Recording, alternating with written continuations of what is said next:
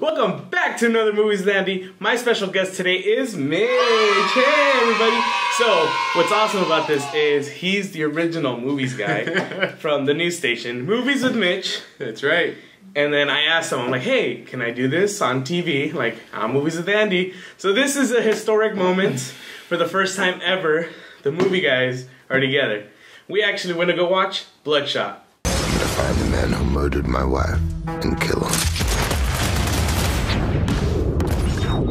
Bloodshot stars Vin Diesel, and this is actually a Valiant comic? Yes, it's a Valiant Comics, part of the Valiant universe. Comic titles such as Ninjak and Man of War and Bloodshot. Yeah, and Bloodshot. And Vin Diesel plays a soldier that died in war, and he gets nanobots in him, and he just can't die. He's another Deadpool?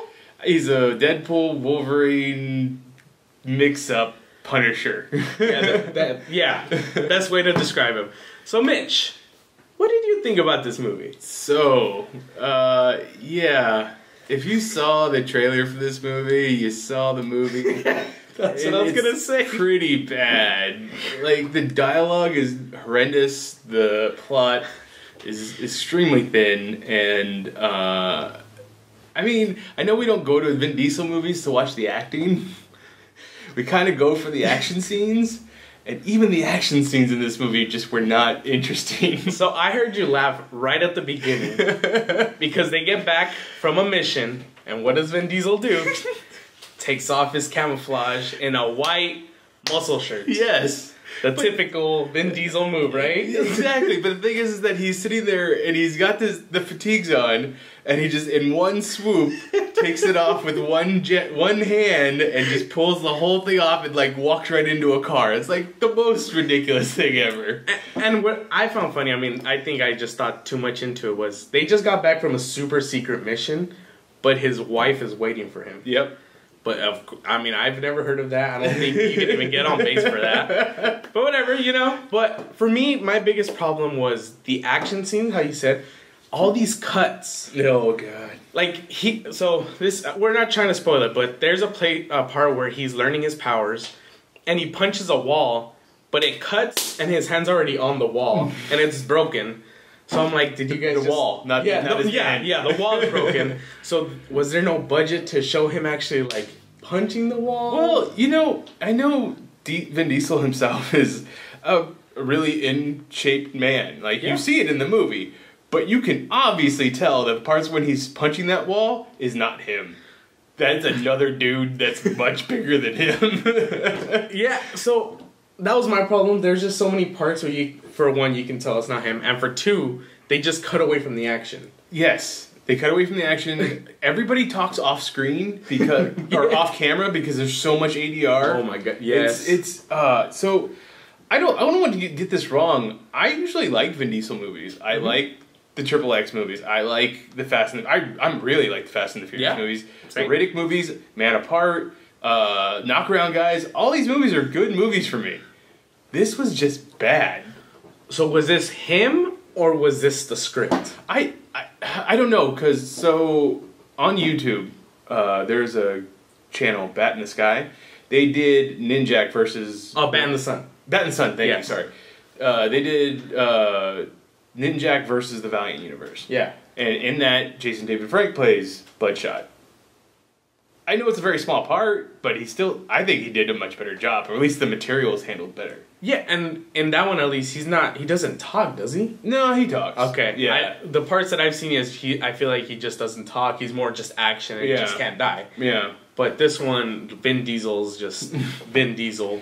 He thinks he has the best lines. Like, he thinks he delivers them amazingly. But it's always hilarious because he has these parts where he wants to be scary, so he delivers the lines like super gruff and like deep bass, and then all of a sudden the next scene is like he has that smile and his voice gets much higher. It's just like, who thought that was a good idea? Yeah, I mean, unfortunately, you already see where we're going with this. I feel like as just a fun movie you're gonna watch, maybe play in the background. to laugh a little because I heard you laughing a couple times because it's very cheesy. Yes. This is a super cheesy movie. That's what I'll say about this movie. If you love, like, 90s action movies, not 80s action movies, 90s action movies, because the setup is, the very beginning of the movie is almost the exact same as Con Air. If you think about it. It's almost exactly the same. So, if you love 90s action movies, this was a nice throwback to that. I will give the director some props because there are some choices that he makes, especially in the action scenes, that aren't the super just cuts, but like the slow motion, the way they use the CGI to create the effect of the nanobots flying away and then coming back. Like, but you see that in the trailer, so it's not anything too special. It's just, I mean, the story's not that unique. It's RoboCop. It's every other person dying in the line of duty than getting a robotic placement part, you know? And I just didn't like that there's no mystery. No. Like, from the beginning, you can already tell from the trailer, so we're not spoiling it. You can tell who made them they're not good. Mm-hmm. So right at the beginning, when he does his first mission, one of them tells him, "You're just gonna do this again for us. We have you doing this for us." It's just like, why? You could have made like 2 to 3 missions and be like, are they good? Are they bad? Like, there's just no mystery. And I just, that really took me out of the movie. Like, right away, that was like, very first, like, what, 20, 30 minutes? Yeah, 20 minutes, 20, 30 minutes into the movie. Yeah.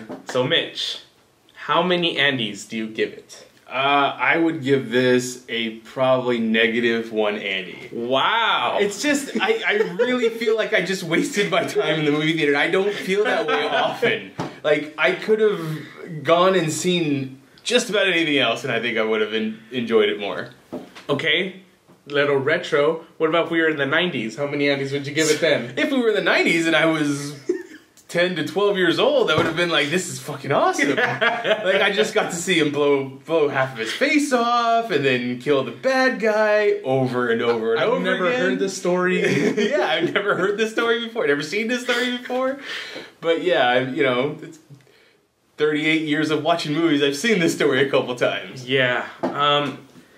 Yeah, unfortunately, I don't feel like I'm going to go watch this movie again. I feel like it's really going to die down, unfortunately. Yeah. So I'm going to have to go with 1 Andy. I mean, that's my lowest. He went with -1. So, yeah, I mean, watch it, don't watch it. If you want to just have fun, like, if you want to relive the 90s, go watch it. But other than that, I mean, I don't think I could watch it or recommend people to go watch it.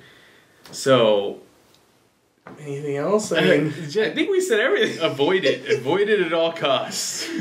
And I had hope for it. Maybe it was going to be a franchise because they do have some pretty cool superheroes. Yeah, they have other cool superheroes.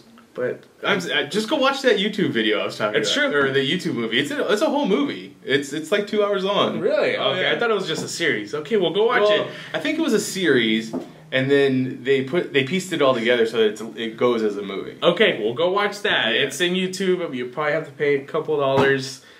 Don't go watch this in the theater. So, Mitch, what do you do and where can people go find you?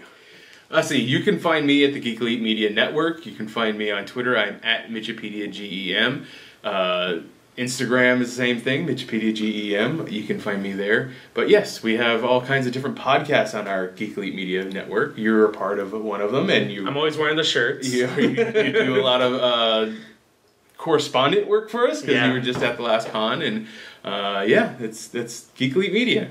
Awesome. I said it enough yet? Yeah. I think you do the same, like, I know your outro because you do it, I hear it, and, like, I love it. So, anyways, you can follow me. You know where to follow me. Please like, share, and subscribe. Unfortunately, with a lot of movie postpones... Ooh, yeah. How are you going to do that? I'm going to try to watch movies. Because Mulan was supposed to be in 2 weeks, but now it's pushed back. So we'll figure it out. Part 2 is being postponed. Quiet Place Part 2. That is the worst. I wanted to see that so bad. I know. Well, just don't postpone Top Gun. Hello, darkness, my old friend. Please, Tom Cruise, use your magic powers. Stop the movie from getting postponed. Or cure coronavirus. There you go. Or just cure the coronavirus. Don't come after me. Thank you, everyone. And please like, share, and subscribe. Bye. Oh, they're going to come after me. They are coming after you.